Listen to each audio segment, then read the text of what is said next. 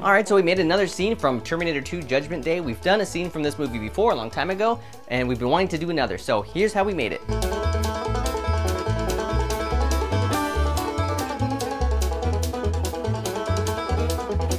So we're reprising the role of the Terminator as our friend Matt, and we used him in our original T2 scene, so we've been trying to find another one to use him in again. It's good to be back. I like being in a booth with Dustin, tight quarters. I didn't get a lot of that last time. Mostly it was me being naked.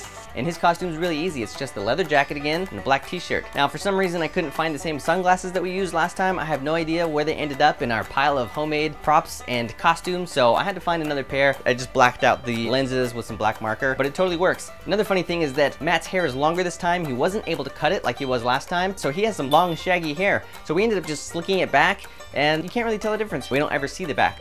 I got to play John Connor in this one, and his outfit's pretty easy. It's just a black t-shirt and an army jacket. I actually have my dad's army jacket that he wore in Vietnam, so if you look close, you can actually see it says McLean on it, and then it's the wig. You know, he's got this very 90s hairdo, so we're trying to go with the Edward Furlong off to one side kind of thing, so we used one of our wigs and just put it on sideways and cut it, so you've got a long side and a short side, and that pretty much completes the look for John Connor. John Connor's foster parents are played by our friends Hari and Davey. Smile or I'll cut your throat. Come on, why is he always drinking milk all the time? It's mine. Everything I like. Hari's been in a lot of our episodes, and I've known Davey for a long time, but this is the first homemade movie episode for him. You guys are really quick on everything. Like, considering the fact that you make everything, it's amazing. Because usually people take, like, an hour to even set a light, so. This is my favorite movie, probably of all time. It was my very first R-rated movie that I ever saw in the theater, and I was cool with all the violence except this scene. So I'm excited to hopefully scar some other child out there. Davey's outfit as the foster dad is pretty easy in this, just a blue baseball shirt. John's foster mom, Janelle, wears a cut-off kind of flannel shirt. I found one that was really, really close at that thrift store. All I had to do was cut the sleeves off and it was good to go. White t-shirt, jeans, but she has some crazy foster mom hair. It's all poofy and curly, so we used our wig. I think we used this for Frodo, but we kind of just teased it and matted it out and kind of kept pulling it out to the side, and it had a really funny look to it.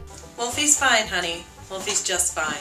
Janelle talks on a yellow phone, so I actually found a phone at a thrift store while I was getting these clothes and just painted it yellow. Alright, so for the shots inside the phone booth, we just set this up really simple in the dining room. Starts with just a black sheet against the wall. We actually wanted to be able to shoot through what looked like glass, so I used a sheet of plexiglass that I had in the attic, and it was kind of dirty already, and we just kind of clipped it up and taped it up and put some little edges on it, so it sort of has that square shape like a phone booth. And then we just used a shoebox and painted it black and put that on the side there. Kind of looks like the phone, but I actually have an antique phone that has a black handle, so we just set that on my lap and kind of held it up and used that as the actual receiver for the phone. So I've attached a light to the ceiling, so that one shoots straight down at us, and then there's one below shooting up at us. Matt's pretty tall and I'm kind of short, but to make me look even shorter and younger, I was actually sitting on a little stool to kind of get his shoulders at the right place and my head's in the right place. There's a very simple trick in this when the Terminator is talking, but he's using John Connor's voice, and we did it the same way they did in the movie, which is that we shot it with Matt actually saying the lines. I'm right here.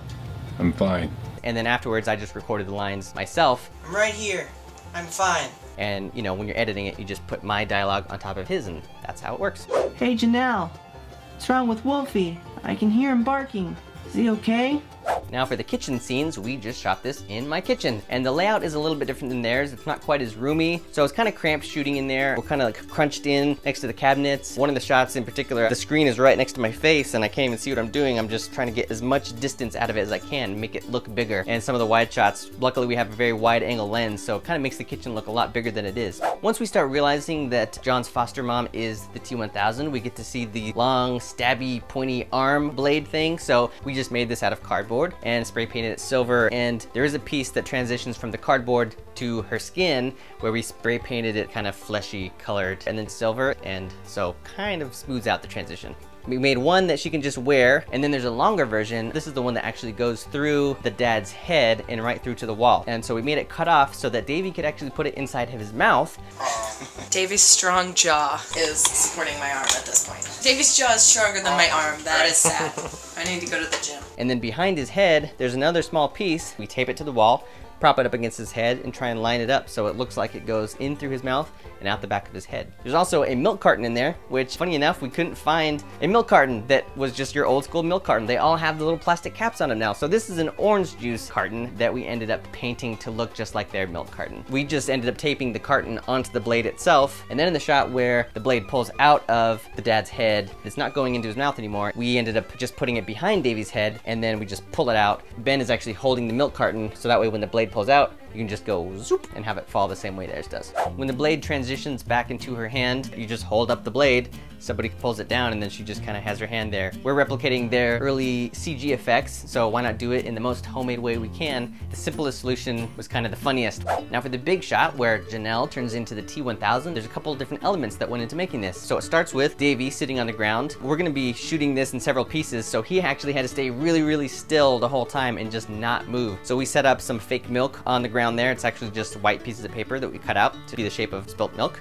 and put some blood on it. So then the camera pans up, you see Hari, she puts her hand down and then she steps forward. Luckily, since we're replicating early CGI, they sort of did it in chunks too, I think just because of the limits of the technology at the time, so it really made it easy for us. So it's each thing in a row. It's her turning forward, and then what we did was we had to replicate that move with a full foil T-1000. So this is our friend Griffin, who's a great sport to come in and let us entirely cover his body with tin foil from head to toe, which we did. It looks good, but it was Super comfortable? Yeah, that's what I was gonna say. Yeah, it was extremely comfortable. I would have kept it if you guys would have let me. Now he steps into place and does the exact same move that Hari just did. So you're gonna start there, and then on action you'll just take a step right into that B position. So you just kick your whole body like that. So that way I can dissolve from hers to his. Then he takes a step forward, steps over Davey's legs, everything holds still, take all the foil off of him. So now he's revealed that he's in the cop outfit. So he steps back into place, does the step one more time, which is where it's gonna dissolve from the foil version to the cop version, and then he steps forward and continues walking. Sorry. So it's those three elements. It goes Hari, tinfoil, cop. 1, 2, 3, and just dissolve in between them. So that's how he did it. So we just realized that the cop shirt we have is short sleeves and it needs to be long sleeves. So we're gonna put on the Batman long sleeve, of course. So this will be his bulletproof vest, and then the cop shirt will go on top. So improvised, homemade. And that's how we made this homemade scene. Let me know if you have any other questions in the comments below, and let us know what other scenes or trailers you want to see us try and do. So come back to CineFix every Tuesday for more episodes of homemade movies. I could really go for some milk right now. I mean, just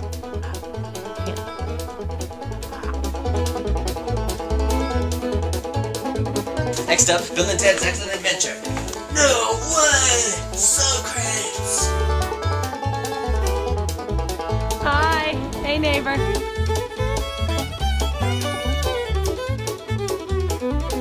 let me know if you have any other comments in the questions below. That was backwards. My brain broke. Terminator, you raise your hand. Raise your hand like this. And then you hit my hand like that. That's how you high five.